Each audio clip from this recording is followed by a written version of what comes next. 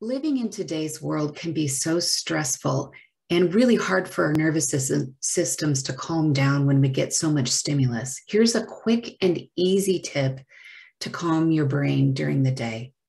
Look around the room you're currently in and allow your gaze to fall on objects. And as it does, name them aloud. When you find something that you enjoy looking at, let your gaze linger a little bit. Do this activity until your nervous system calms down and you feel better. For more tips like this, check out our link in our profile.